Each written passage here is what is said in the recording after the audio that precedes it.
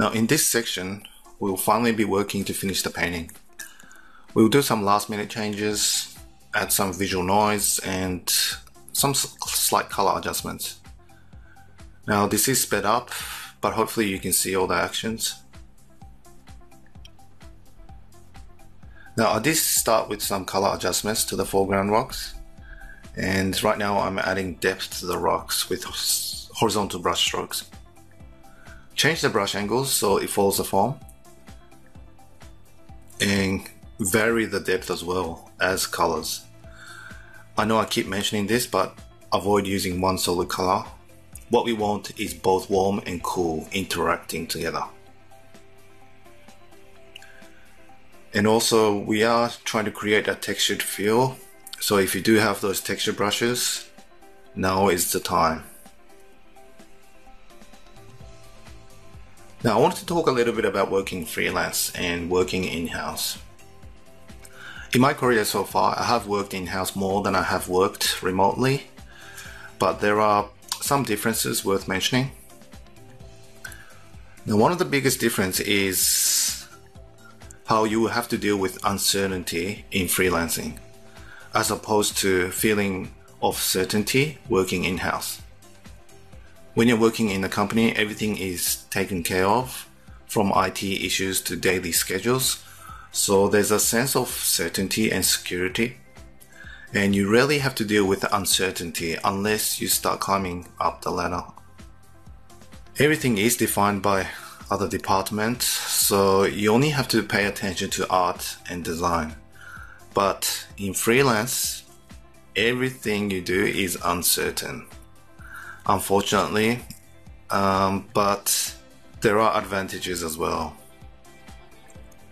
Even getting feedbacks and revisions can be a little bit more difficult, and you really have to study the pipeline so you can think ahead at times, and it becomes really important to constantly plant seeds and always be prepared to be able to take an opportunity when it comes.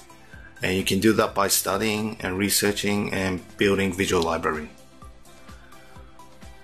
But I would say one of the main advantages in freelancing is the fact that you can control your time and place, which is going to allow you to do things you wouldn't be able to do if you're working full-time in-house. It's just personal choice. There is no right or wrong. Now, freelance is a bit like running your own restaurant. Imagine opening a restaurant today. Okay, it's impossible to know how many customers will be walking in. We can have an educated guess, but the only way to tackle this uncertainty is to be prepared. And that's preparing the ingredients, drinks, tables, chairs, even marketing, and so on. And this is what you want to do as a freelancer. You constantly want to be up to date with any tools and technology. You want to constantly study, research, building visual library. You can travel if you can. It's a really good and fun way to study, and obviously marketing. It's really important to plant seeds. And in fact, there's a really good Chinese proverb for this. The best time to plant a seed is 20 years ago. The second best time to plant a seed is now. So I keep reminding myself with this. Now when I study and research, I actually don't just look at artists and designers. I actually learned so much from business owners, investors, musicians, entrepreneurs obviously, and they have so much useful information for you. You can learn a lot just by analyzing how others are performing in other industries.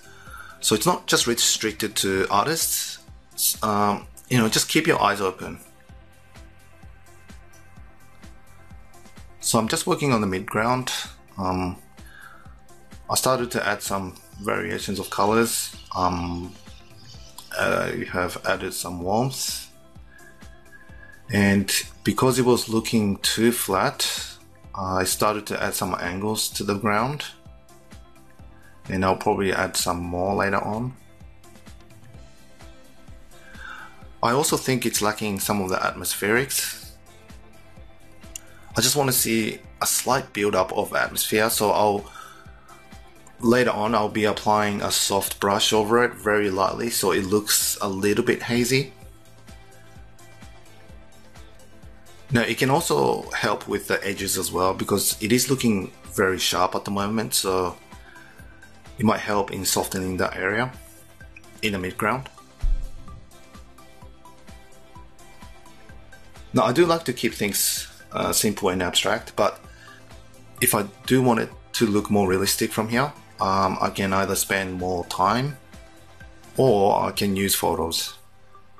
But what's important here is getting the simple definition in shapes, form, color, value, basically your composition, okay, your visual elements. Because if you have the composition right, it will take less effort to apply photos. And also that way, when you're using these photos, you are approaching it with more of an objective and intention. I know I've mentioned this as well before, but please make sure your photo is not overpowering your painting because it really ruins it. Unless it's controlled really well, like in the matte paintings you see in the film or games, it can really ruin your image.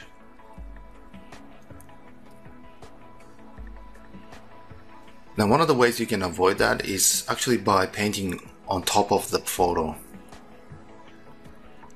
And if you're using image from the internet, be really careful. If you want to stay safe, take your own photos.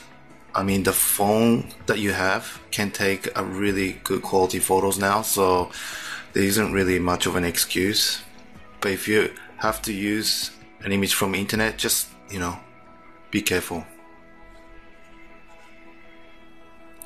No, I'm just rendering the character. It is very rough and suggestive. I'm not going to go into the details. I'm just suggesting it. But one thing I wanted to talk about in terms of characters, when you add characters in the picture, the character is automatically one of your focal points, okay? As a human being, we like to look at each other, and as soon as you see a character in the scene, that's one of the first things we'll look at. So if you decide to put a character in your image, count that as one of your focal points, okay? Just a rule of thumb.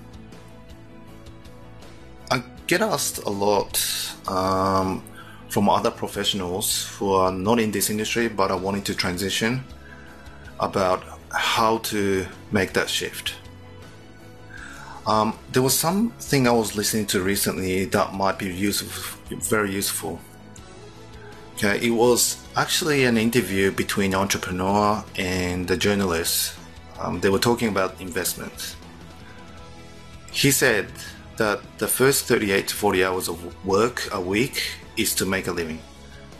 But the hours you put in on top of the 40 hours, those hours become an investment for yourself. So first 40 hours is for the company and any extra hours is for yourself. Before I made the transition, while I was working at Ford for 4 years, that's exactly what I did. I did work full time, so the first 40 hours were spent in the company, but I actually started taking classes, especially life drawing classes, after work. So I started investing in myself and my skills, and I started meeting other people outside my industry, and that's how I got started in learning. And after 4 years, I decided to leave the company and spend 1 whole year, solid year, just learning, experimenting, and experiencing. It's crazy how much you can learn in a year if you don't have any distractions. Now, I hope that was a useful information. I'm just working on the midground, adding just some rocks. We did some color adjustments and I've extended the light flare. Now, it is coming to an end and we will do a quick recap, so I'll see you in the next part.